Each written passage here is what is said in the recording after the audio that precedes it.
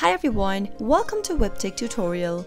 Today I'm back with another easy tutorial on how to delete AOL mail in bulk. Keep watching the video till the end to learn how, and don't forget to subscribe to our channel if you've not yet. Also press the notification bell so that you'll never miss another upcoming updates from us. If you want to mass delete emails on AOL using your iPhone, then simply tap open your AOL mail app and make sure that you're logged in. Now simply tap on the inbox button at the bottom left hand corner and you'll be able to land in your inbox page. To mass delete emails that are available on your inbox, tap on the circle located at the top where you can see the Today label. If you tap on that, you'll be able to check all the emails that you received today. Similarly, you can also go ahead and tap on the Yesterday label, and if you do that, you'll be able to select a mass amount of emails from your AOL inbox. Now tap the Delete button located at the bottom left hand corner, and as you can see that you've deleted your mail in bulk. That is how it can be done.